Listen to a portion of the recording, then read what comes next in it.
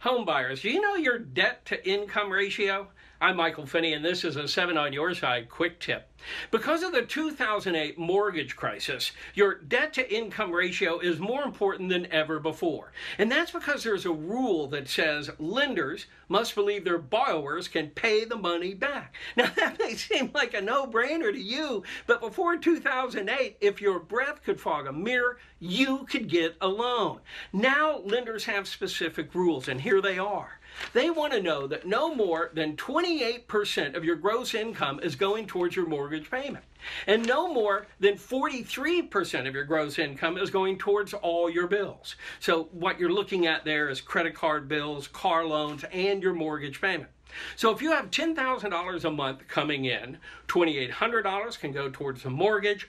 All your payments all together should be at $4,300 or less.